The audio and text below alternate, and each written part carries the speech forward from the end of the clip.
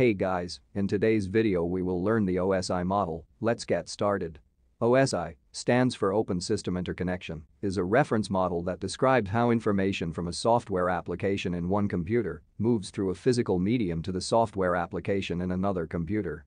OSI consists of 7 layers: naming, application layer, presentation layer, session layer, transport layer, network layer, data link layer, and physical layer. Each layer performs a particular network function and has a package of protocol. OSI model was developed by the International Organization for Standardization in 1984. OSI model divides the whole task into 7 smaller and manageable tasks. Each layer is assigned a particular task. At the very top of the OSI reference model stack of layers, we find application layer, which is implemented by the network applications. These applications produce the data, which has to be transferred over the network. This layer also serves as a window for the application services to access the network and for displaying the received information to the user.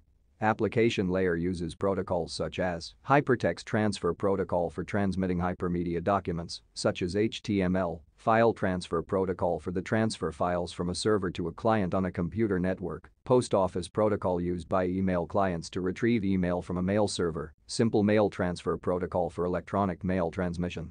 Mail servers and other message transfer agents use SMTP to send and receive mail messages.